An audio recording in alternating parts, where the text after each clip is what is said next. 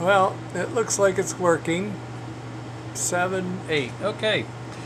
Got my new camera, and I'm centered on this piece of the workbench that I think is really important. Not only that, you can't see any of the mess. If I don't touch it, you can't see any of the mess. But I can talk to whatever's going on.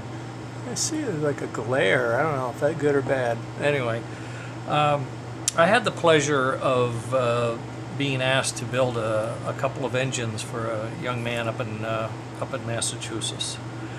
And he didn't have very specific requirements, but he had some. And one was he wanted one tin chassis for tender for one of the trains, and another tender for the other. So I thought, well, I'll build on the tin one first. Done that, know what to do. And I go looking through my box, and I have about 5 different tin chassis tenders, chassis. And I root through them, and I think I get one that looks pretty good. Had all the wheels, 4 steel, 4 plastic. The power pickups were in place. This one did have link. I changed it, but it looked like it was intact. It looked pretty solid, so I started to work with it. And then as I got onto it, I knew this front insulator here was destroyed. Those insulators can get hot and crack down. These are okay. They're not great, but they're okay. And this will be for the other tender. But I had to pull this apart. And as I got into it, and I started to take it apart, I was a little surprised that I found these pieces were covered in what looked like to be rubber cement, and still are. There were pieces of tape glued down. The upper bushing here was completely gone, just disintegrated. And the only thing holding this from coming through was layers of plastic tape and rubber cement. Well, I had to pull this brass homemade washer, was soldered to the top to hold it in. These are the rivets, and you can't tell, but this is the it still has rubber cement, but this is all that was left of this bushing, which is supposed to be that big and all the way through. So it was just disintegrated. This is one of the solder pieces on top. I mean, it was just a mess. I spent an hour or 2 cleaning the metal chassis, and one of these tangs had been bent flat, which I didn't understand because you don't want these wheels to spin around. So I proceeded to pry it up a little bit and bend it forward, and it just snapped off of my pliers. I threw up my hands, I went back to the drawer, and I found this absolutely bare chassis with nothing on it. But it had both of these stops, and it was complete, and it wasn't too rusty. So I went in and got this. Then I had the challenge of finding all the parts I needed, and luckily I have my rivets box. I don't know if you have a rivets box, but boy, I do. And in it are obviously the rivets, but also the spacers, the fat ones, the little ones. And one of my challenges was the only insulator that I had that fit close was actually too tall. I needed a smaller one, and I didn't have it.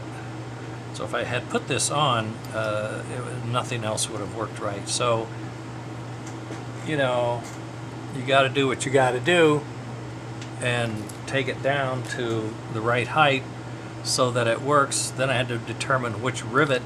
I had long rivets, I had short rivets, and I had in-between rivets. It turned out to be the in-between rivet was the perfect fit. So I put this in. I had to enlarge this hole. The diameter is a little bigger, so I had to open that hole up tiniest bit. Slid right in.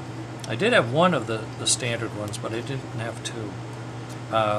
So then I put the rivet in, I put the parts in, I put the trucks on, all of those things, and then you have to hold them in place. The good news is this top of this rivet, if you can see it, if I can get it to you, the top of this rivet is absolutely flush with this. So I have an anvil with a pad on it, so I can lay it right on top of that anvil, and it's protected, it's held in place, it's good shape. Oops, sorry. And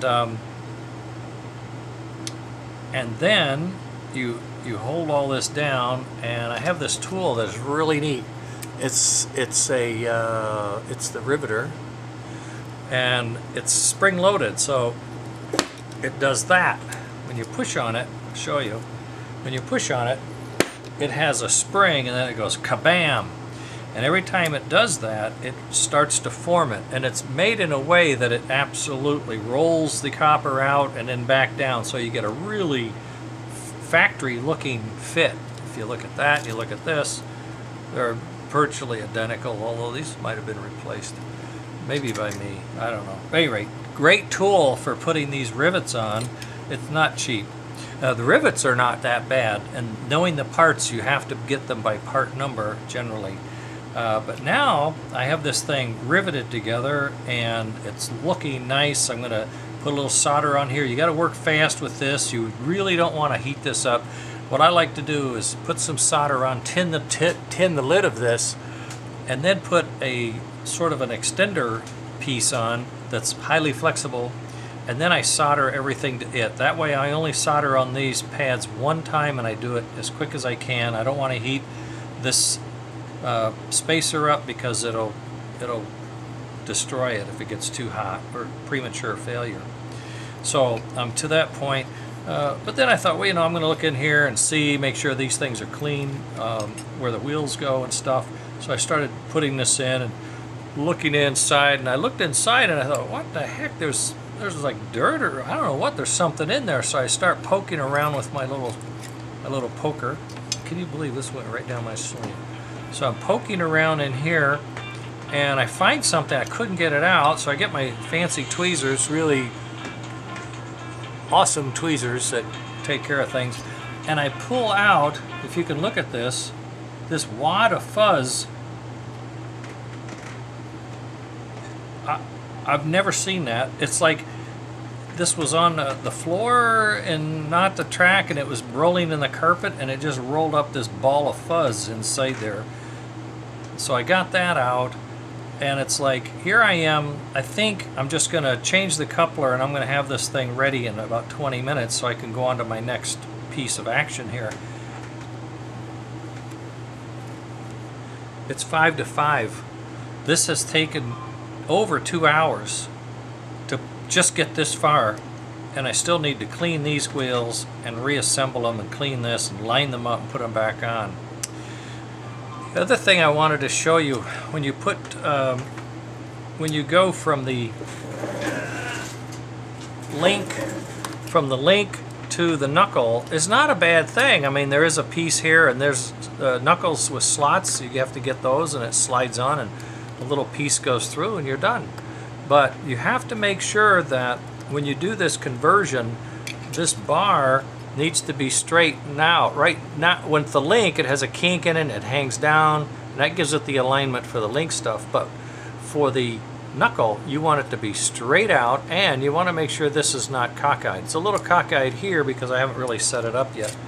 But with this one, I did that straightening out and squaring it up and lining it up and putting in the pin, so that when I look down to the wheels, the coupler is not cockeyed, it's not tilted up, it's not bent over, and it's at the right height. So we'll get a nice, good action when we get us back on the track.